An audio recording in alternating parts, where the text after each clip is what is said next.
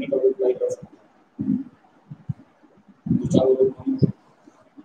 morning, Ritik Singh, Michael, Amit. Good morning to you all.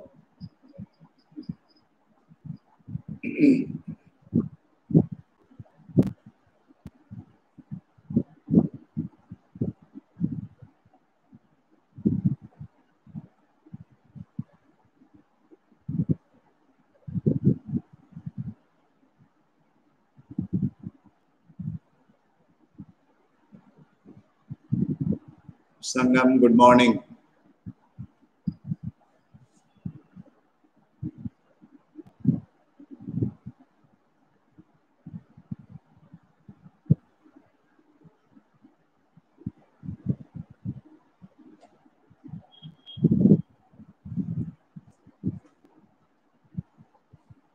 Good morning and welcome to CPS online class. Today, I would like to teach you the second chapter of the book Footprints Without Feet. Today's chapter is The Thief's Story, written by Ruskin Bond. Children, I would like to say something about the great poet as well as writer Ruskin Bond. Children, Ruskin Bond is an Indian author of British descent.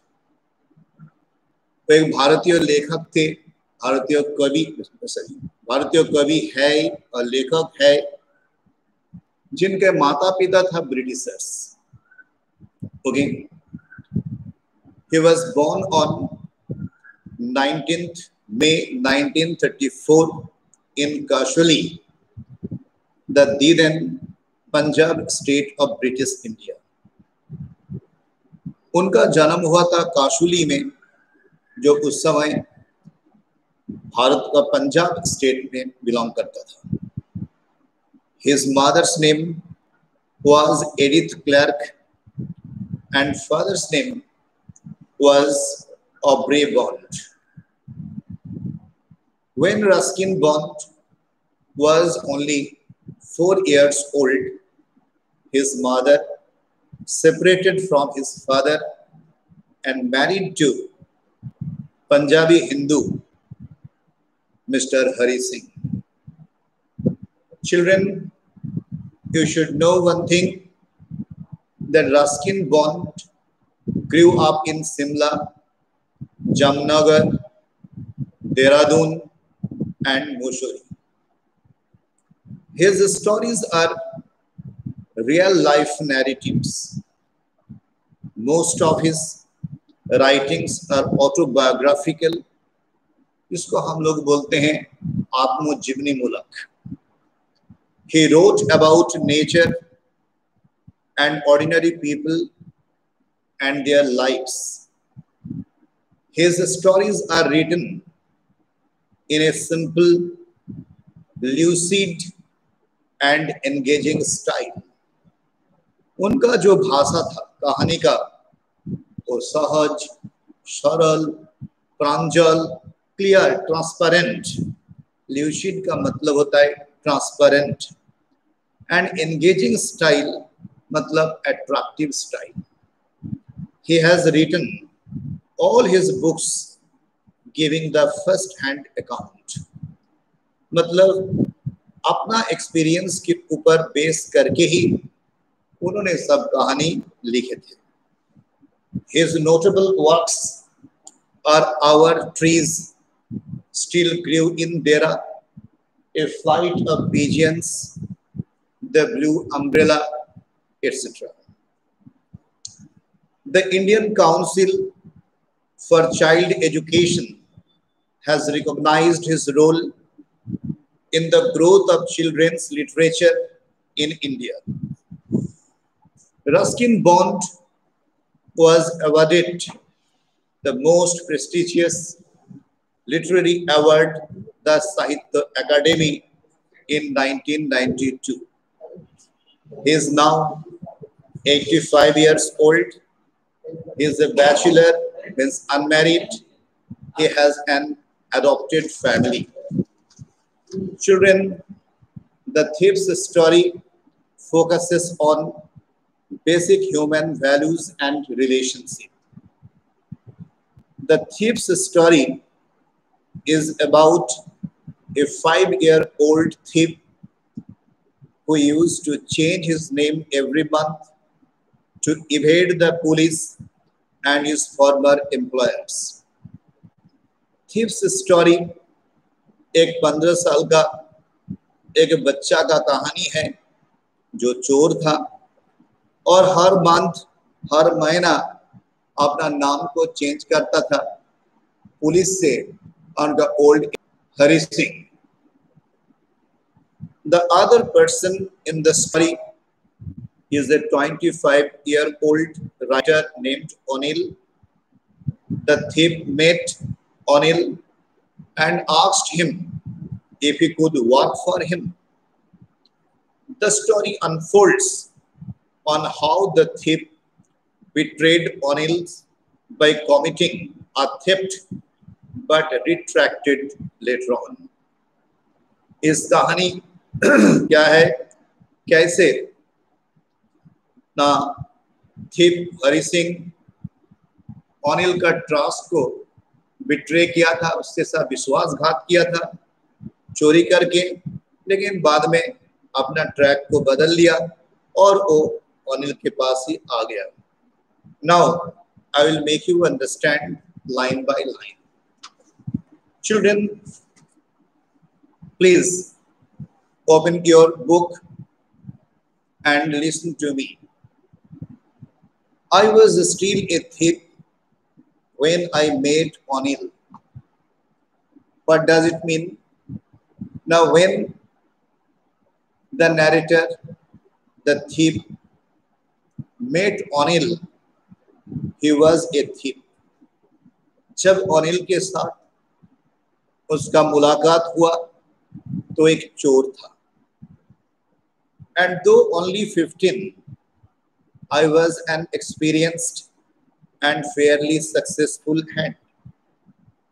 That time, Hari Singh's age was only 15. He was in raw years, kam umar tha. But he was experienced thief.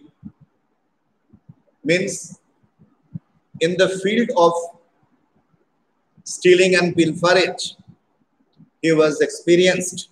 मतलब हाथ का सफाई और पूरा एकदम पक्का था चोरी के काम में, उस्ताद था चोरी के काम में. Anil was watching a wrestling match when I approached him. When Hari Singh came before Anil, that time Anil was watching a wrestling match. जब हरि सिंह अनिल के पास गया तो अनिल उस समय क्या कर रहे थे ना, he was watching a wrestling match. एक कुश्ती हो रहा था, वो देख रहे थे. He was about 25, a tall, lean fellow, and he looked easygoing, kind, and simple enough for my purpose. Now, Hari Singh gave a brief description of Anil. Hari Singh ने अनिल का एक डिस्क्रिप्शन दिया. क्या डिस्क्रिप्शन है? Anil is 25 years old. Anil was about 25 years. Means he was at the right side of 25. लगभग 25 साल उम्र था. Tall, लंबा, lean, पतला दुबला, and he looked easygoing, kind and simple for my purpose. देख के लग रहा था, having seen him it seemed, वो बहुत सीधा साधा है, दयालु है और उनको चीट करना आसान हो जाएगा. Means Hari Singh was under the impression that it would be very easy to cheat him. उसको cheat करना आसान हो जाएगा. I hadn't had much luck of late, and I thought I might be able to get into the young man's confidence. Now Hari Singh thought that he would be able to win his confidence. Anil Singh को लगा, sorry Hari Singh को लगा जो वो अनिल का दिल, उनका confidence को वो जीत लेंगे. You look a bit of a wrestler yourself, I said.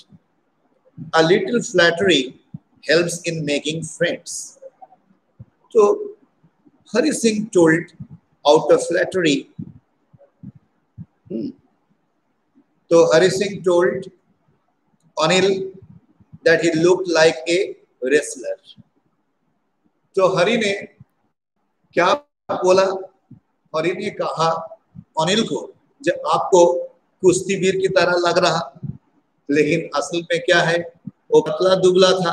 तब भी बोला जो आपको एकदम कुश्तीवीर की तरह लग रहा, पहलवान की तरह लग रहा, क्योंकि इनको लगा a little flattery helps in making friends. उनको लगा कि जो insincere praise जो है ये बहुत जल्दी दोस्त बनाएंगे, उन्हें दोस्ती करने में आसान होता है इस तरह का फ्लैटरी से. यही किसने सोचा? हरि सिंह ने सोचा, जो चोर था.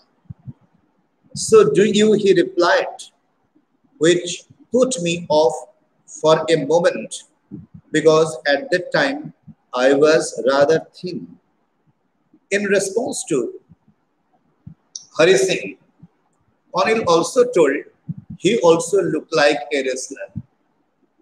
तो हरि सिंह भी, हरि भी क्या बोला ना, हरि किसको?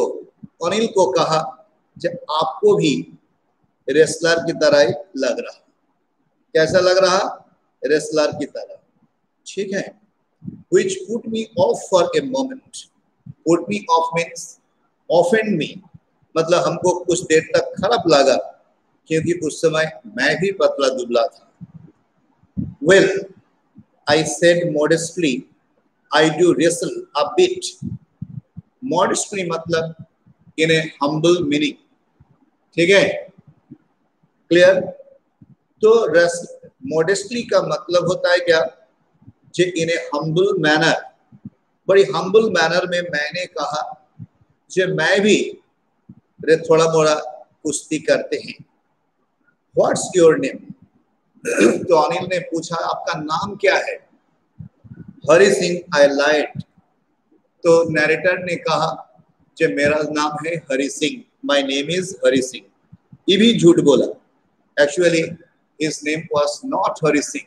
He lied. It is his false name. ये भी झूठ बोला. I took a new name every month that kept me ahead of the police and my former employers. Now Hari told that every month he changes his name so as to evade the police and his former employers. तो अपना जो old employers है, पुराना employers और police से बचने के लिए हर मंथ वो अपना नेम चेंज कर देते हैं. After this introduction, Anil talked about the wild wrestlers who were grunting, lifting and throwing each other about. ये थोड़ा मोड़ा इंट्रोडक्शन के बाद अनिल ने wild मतलब you know very well, wrestlers smear oil on their body. किस लिए? ताकि जो उसका एडवर्सरी उसको पकड़ नहीं पाएंगे, है ना. And wrestler where granting means producing sound. और एक दूसरे को उठा के पटक रहा था, है ना. I didn't have much to से. लेकिन ये रेसलिंग के बारे में हमको ज्यादा कुछ बोलने का नहीं था. ठीक है. Anil walked away. अनिल चले गए. I followed casually. मैं भी कैजुअली उनको फॉलो किया, उनका पीछा किया। हेलो अगेन ही सेड, उन्होंने कहा, किसने कहा? हरि ने कहा hello. I gave him my most appealing smile.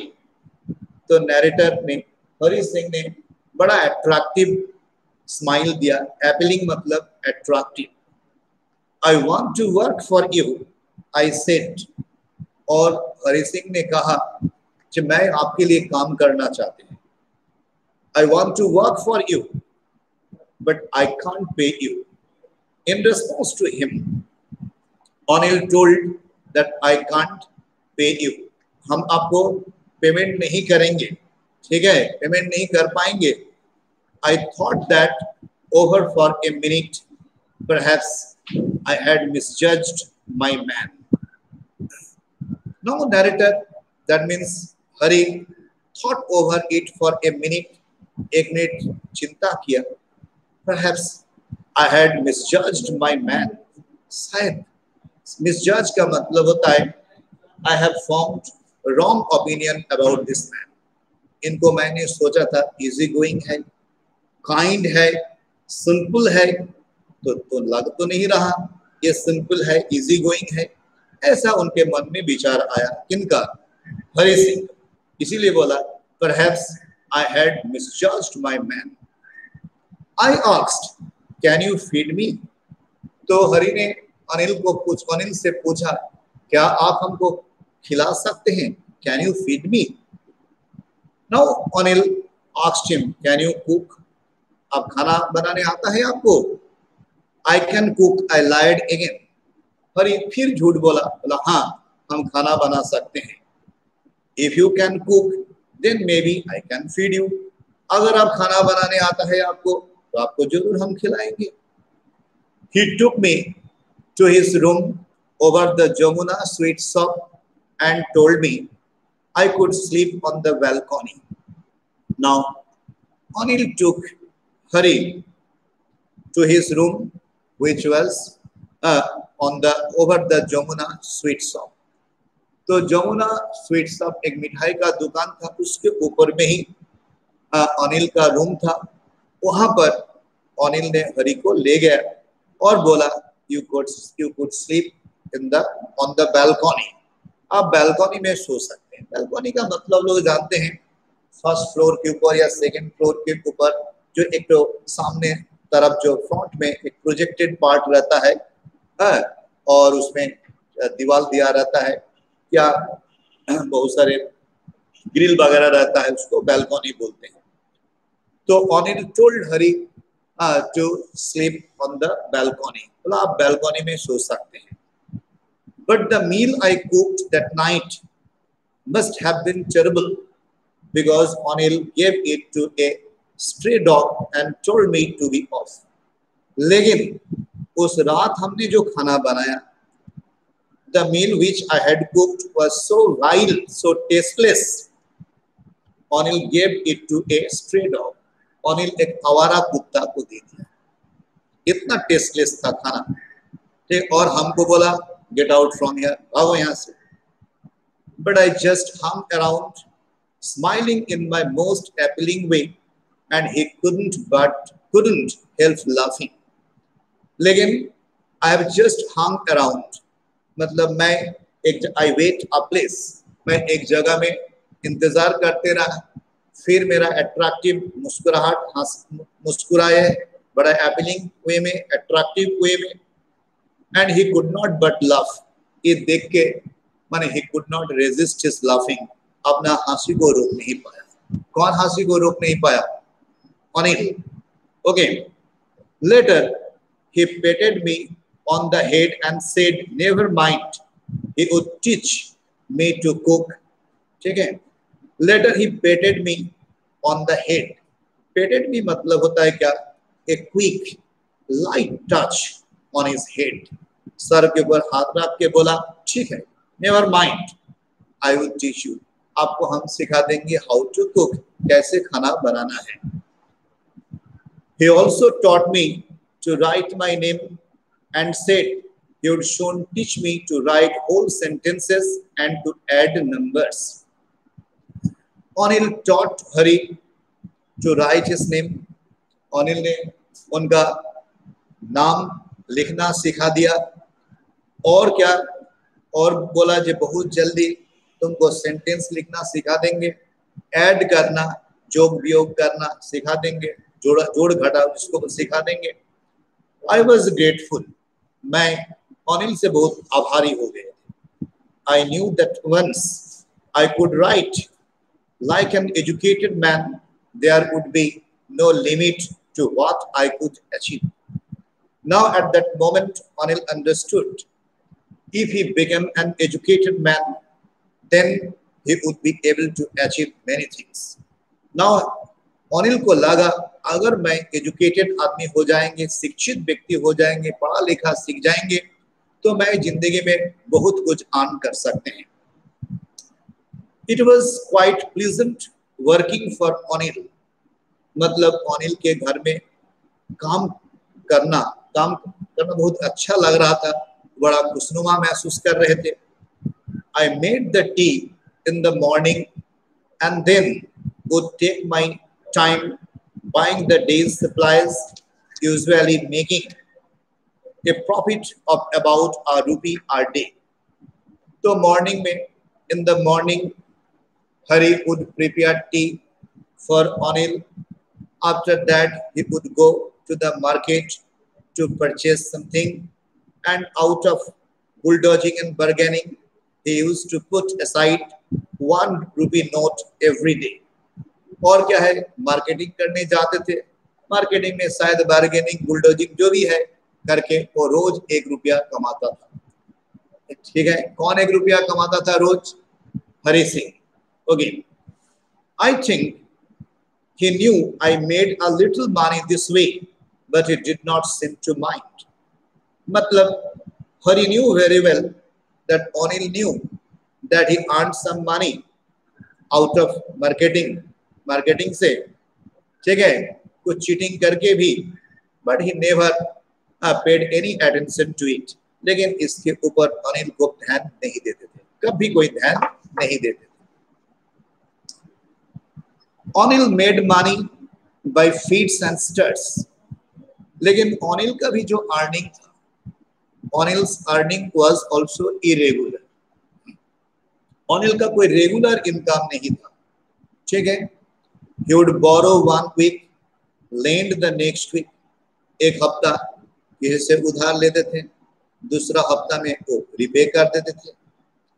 He kept worrying about his next check.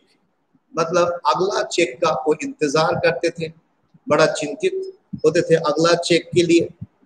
But as soon as it arrived, he would go out and celebrate. And when the check would come, he would go and he would spend the money luxuriously, lavishly. वो पैसा खर्चा करते थे, celebrate करते थे। It seems he wrote for magazines, a queer way to make a living. देख के लगता था वो कोई मैगजीन में शायद आर्टिकल लिखता था। और he had strange lifestyle. Queer way of living मतलब उनका जो लाइफस्टाइल था स्ट्रेंज लाइफस्टाइल, ठीक है। One evening he came home with a small, Anil came with a small bundle of notes, ठीक है। एक दिन एक इवनिंग में एक छोटा नोटों का गड्डी लेके आया। And he told that he sold a book to a publisher.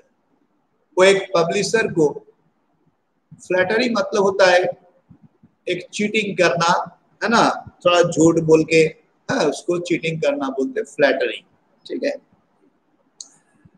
तो क्लियर?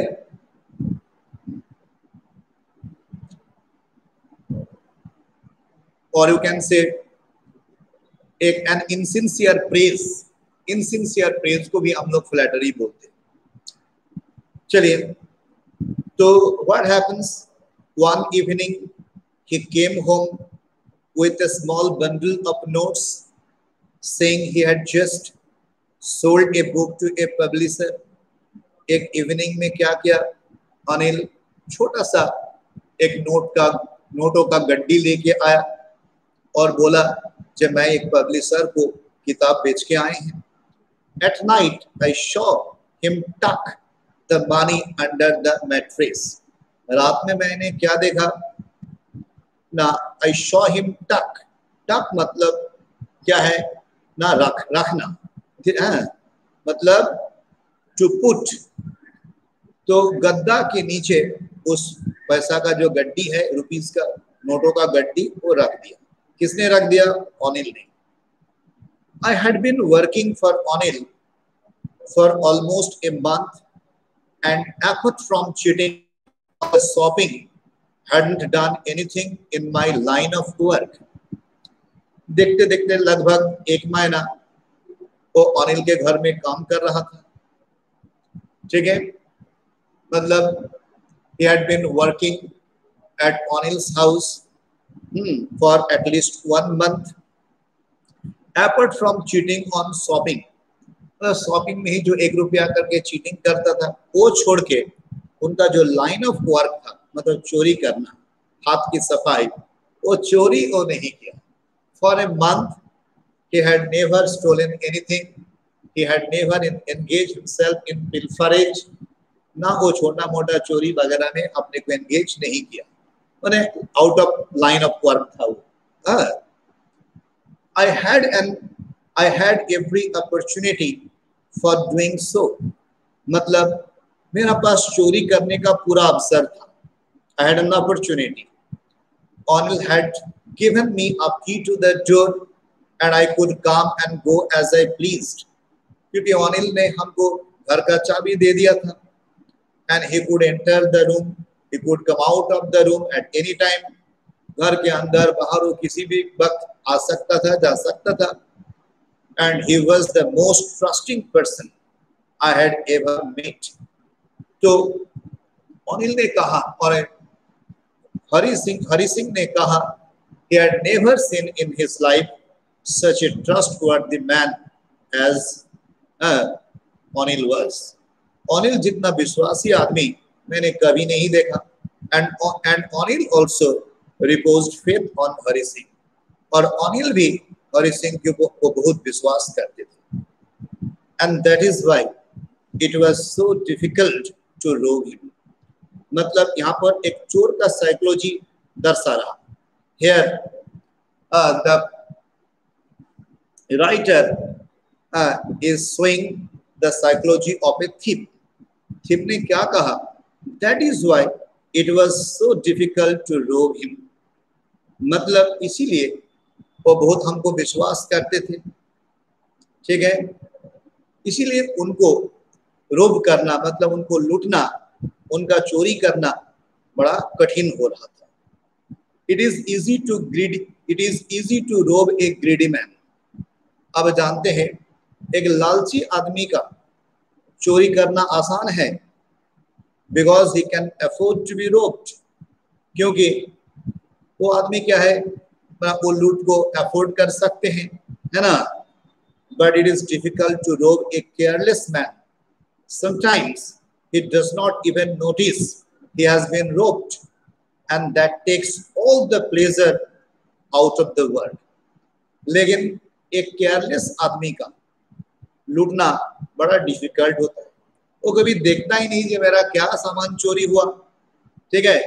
अगर देखिए किसी को आप चिढ़ा रहे हैं, अगर वो व्यक्ति चिढ़ता नहीं तो आपको आनंद लगेगा? लगेगा नहीं। इस तरह से चोर का भी एक फिलोसॉफी है। हमने जिसका चोरी किया वो आदमी ने जरा सा भी अपना कोई एक्सप्रेशन ही नहीं दिया जो चोरी हुआ चलो हटाओ। तो इसीलिए क्या चोरी करने में भी हमको आनंद नहीं लगता था। You would not get any pleasure in stealing his things। Well, it's time I did some real work। I told myself। एक बार हरि खुद को बोल रहा, पर हमको थोड़ा कुछ करना है। I told myself। अब जानते हैं खुद के साथ बात करना, इसको मोनोलॉग बोलते हैं, सॉलिलॉकी बोलते हैं। अब लोग जानते हैं हमारा माइंड का दो सेल्फ होता है, outer self and inner self. जब आउटर सेल्फ और इनर सेल्फ के बीच में कोई बात होता है, उसी को हम लोग बोलते हैं, मेरा मोनोलॉग व सॉलिलॉक्य बोलते हैं।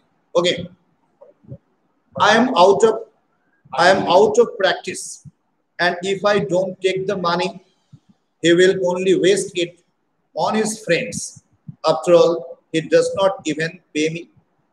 लेकिन अनिल मैंने हरि सिंह ने क्या कहा, I am out of practice. ठीक है, मतलब एक महीना हो गया, मैंने कोई चोरी टोरी नहीं किया, मेरा प्रैक्टिस भी छूट गया चोरी करने का।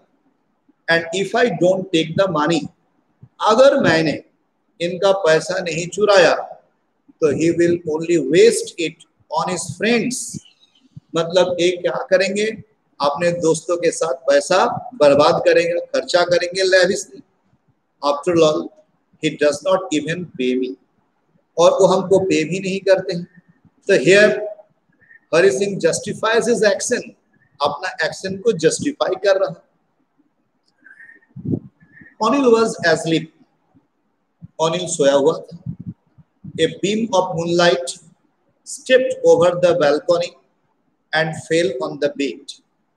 और क्या बेटा, चांद का जो लाइट है, मूनलाइट, वो बैल्कनी होके अनिल के बिस्तर के ऊपर पड़ रहा था।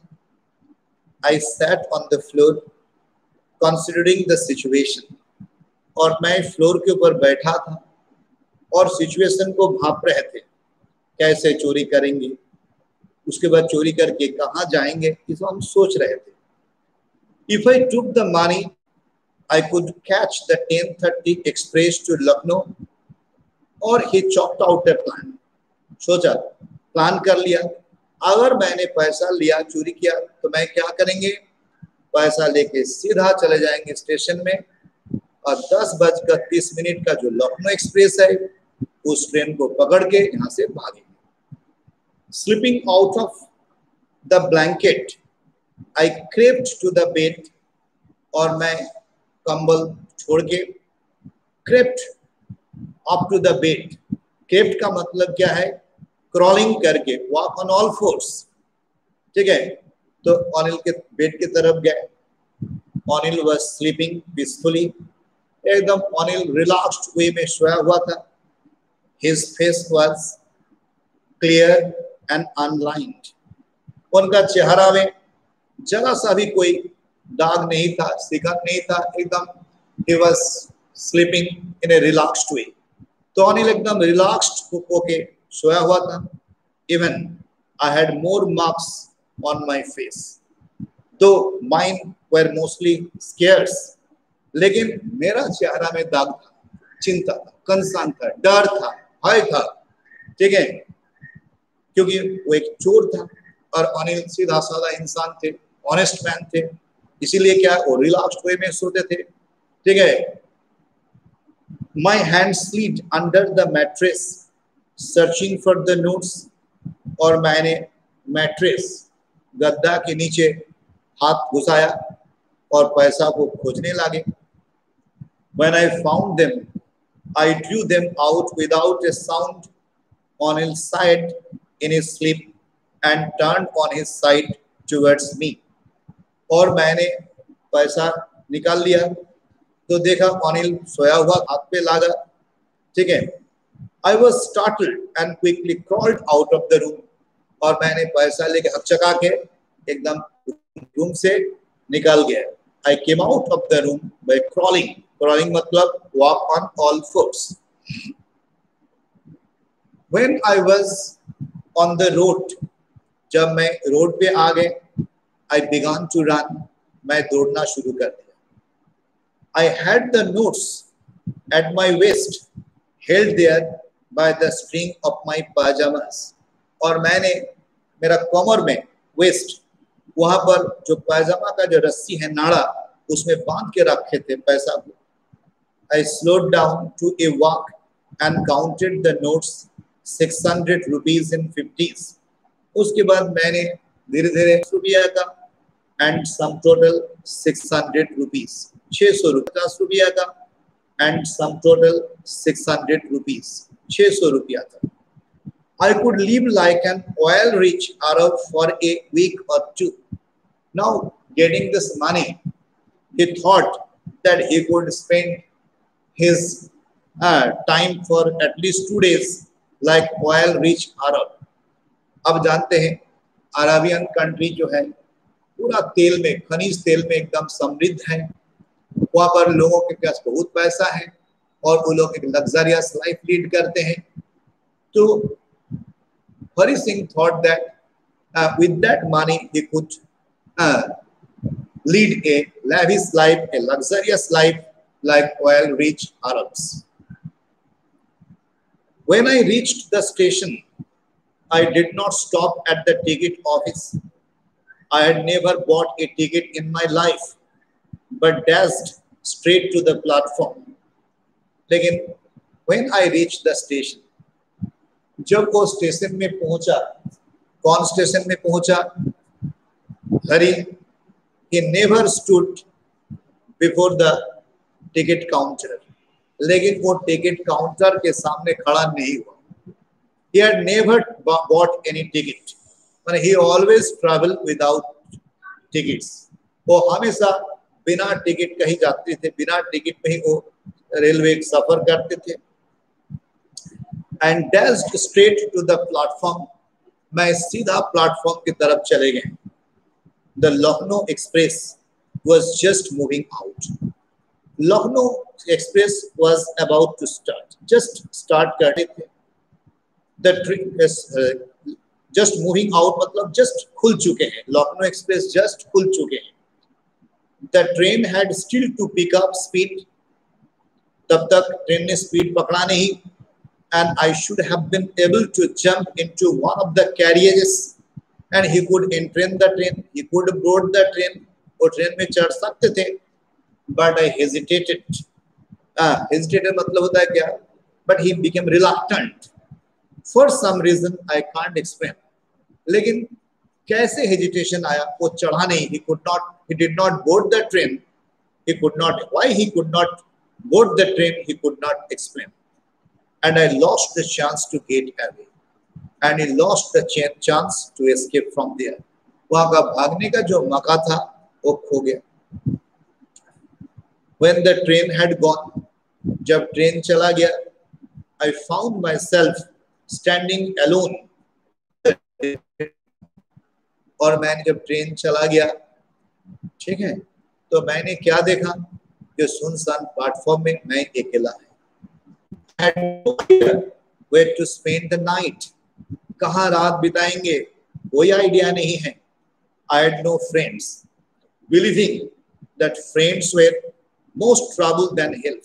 मेरा कोई दोस्त नहीं था। इनका और एक फिलोसफी था क्या? जो फ्रेंड्स जो है वो मदद से ज्यादा ट्रबल देते हैं, परेशानी ज्यादा करते हैं। And I did not want to make anyone curious by staying at one of the small hotels near the station. और स्टेशन के नजदीक में किसी होटल में ठहर के मैं मेरे प्रति दूसरे को कोई क्यूरियोसिटी जगाना भी नहीं चाहते थे। The person I knew really well was the man I had robbed. लेकिन इस शहर में मैं जिस आदमी को बड़ी अच्छी तरह जानते थे वो कौन थे? अनिल, जिसका मैंने लूटा था। Leaving the station, I walked slowly through the bazaar. मैं स्टेशन से निकल के बाजार होके जाने लगा। In my short career as a thief, I had made a study of men's faces when they had lost their goods. तो मेरा चोर का एक छोटा कैरियर में मैंने बहुत लोगों का फेस स्टडी किया, फेशियल एक्सप्रेशन को स्टडी किया जब उन लोगों का कुछ ना कुछ चोरी हो जाता है। ठीक है, मतलब चोर यहाँ पर भी अपना साइकोलॉजी, चोर का साइकोलॉजी शो कर रहा, दिखा रहा। जैसे द ग्रीडी मैन सोड फियर, लालची आदमी का कोई सामान चोरी होता है तो क्या दिखाता है? फियर, डर जाते ही। द रिच मैन सोड एंगर, रिच मैन, धनी लोग गुस्सा दिखाते हैं। पुअर मैन सोड एक्सेप्टेंस, गरीब लोग होता है अरे चलो जो हो गया हो गया, क्या करेंगे, ये चोरी होना ही था। But I know that Anil's face, when he discovered the theft, would show only a touch of sadness, not for the loss of money, but for the loss of trust. लेकिन so far as I know Anil को मैं जो जितना दूर तक जानते हैं, when he would discover the theft, ये चोरी के बारे में जब उसको जानकारी मिल जाएगा, तो he would be very sad, वो दुखी हो जाएंगे. किसके लिए? पैसा चोरी हुआ इसके लिए नहीं है, but for the breach of trust. मैंने उनको जो विश्वास को तोड़ा, उसी के लिए वो दुखी हो जाएंगे, क्योंकि he reposed faith on me. वो हमको बहुत विश्वास करते थे, हमको चाबी दे दिया था घर का, सब कुछ ठीक है. वो ब्रीच ऑफ ट्रस्ट के चलते ही क्या हो जाएंगे? बहुत दुखी हो जाएंगे. I found myself in the मैदान and sat down on the bench. मैंने अभी अपने को मैदान में ही देखा, ठीक है, और मैं एक बेंच के ऊपर बैठा. The night was chilly. It was early November and a light drizzle added to my discomfort. The night was chilly मतलब क्या है? बहुत ठंडा का रात था. ये अर्ली नवंबर महीना का शुरू का समय था. ए लाइट ड्रिल हेवीली, और बहुत ही क्या है? हेवी बारिश होने लगा, बहुत तेज बारिश शुरू हो गया.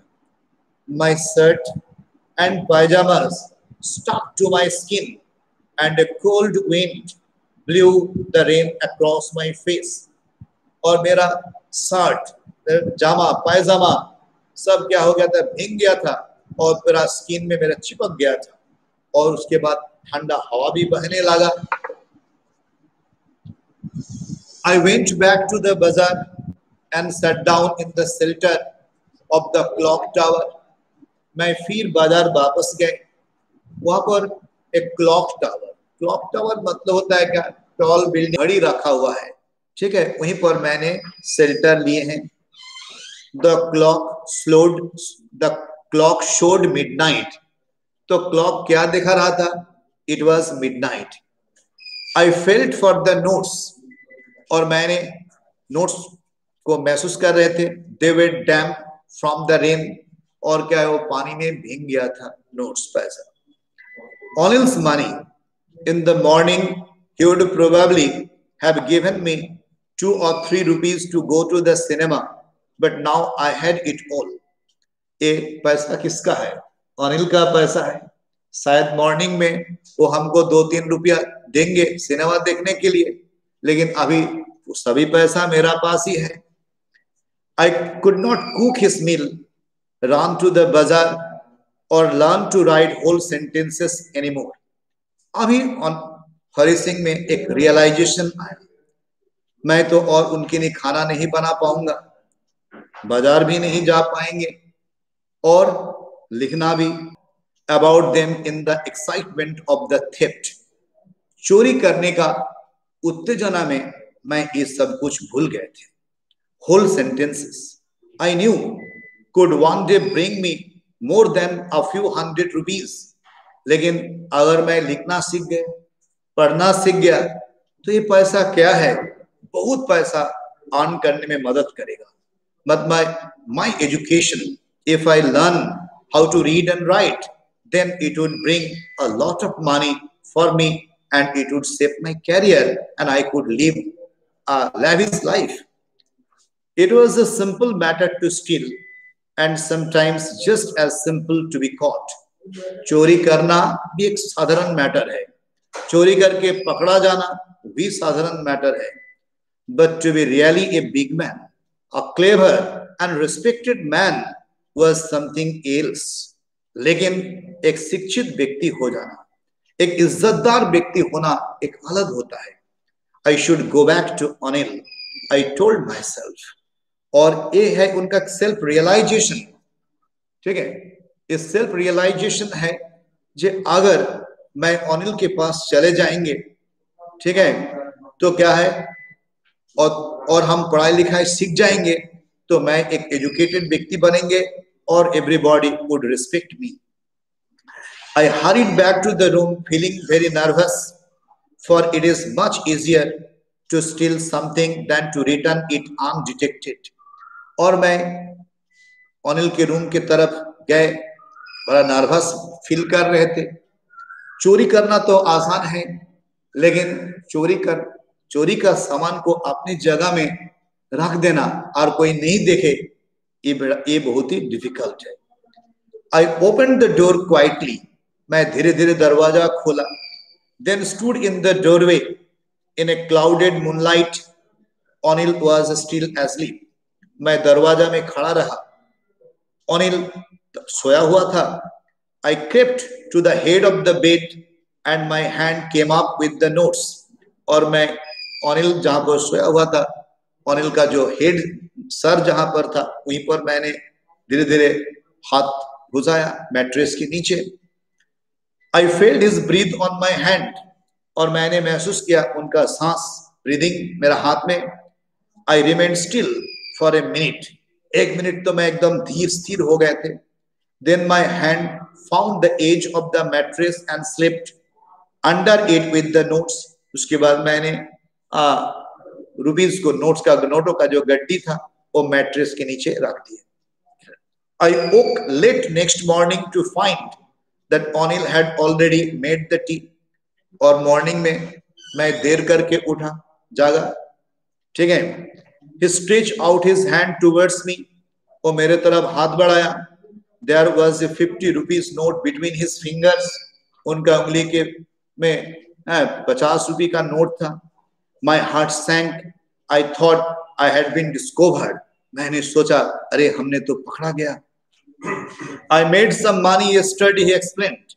Now you will be paid regularly. Anil ने क्या कहा, कल हमने कुछ पैसा कमाया, आपको मैं रेगुलरली पेमेंट करेंगे, रेगुलर। My spirits rose, मेरा आत्मा जग गया। But when I took the note, I saw it was still wet from the night's rain. जब मैंने पैसा रुपी को देखा, नोट को देखा, तो देखा रे ये तो भींगा हुआ था। Today we will start writing sentences, he said. तो अनिल ने कहा, आज हम सेंटेंस लिखना सिखाएंगे आपको। He knew, but neither his lips nor his eyes showed anything. लेकिन I understood that Anil had discovered the theft. Anil ने चोरी को पकड़ लिया, but neither he said anything nor he expressed it through his body language. ना उन्होंने हमको बोला, ना बॉडी लैंग्वेज अप्लाई करके एक्सप्रेस किया। I smiled at Anil in my most appealing way. मैंने फिर कोई जो अट्रैक्टिव स्माइल दिया, and smile came by itself. अभी क्या, this smile is my original smile. It is not artificial. एक कृत्रिम हंसी नहीं है, कृत्रिम मुस्कुराहट नहीं था, ये मेरा ओरिजिनल, जो मेरा हृदय से आया था, without any effort. Okay, this is the story, children. Now the moral of the story is human values and relations are important in life and it can change a person. अब जानते हैं human values और relation वही जिंदगी में सबसे गुरुत्वपूर्ण चीज होता है, यही आदमी को बदल देते हैं। The character Hari Singh was a thief. Hari Singh क्या था, चोर था। दो ही robed Anil but he could not run away with his money as Anil was honest and genuine man. तो वो अनिल का पैसा लूटा था, चोरी क्या था, लेकिन पैसा लेके भाग नहीं पाया। क्यों ना, अनिल एक ऑनेस्ट और जेन्युइन आदमी थे, ठीक है। And his honesty and genuineness transformed Hari Singh. Okay, that's all. Thank you, Shiv again.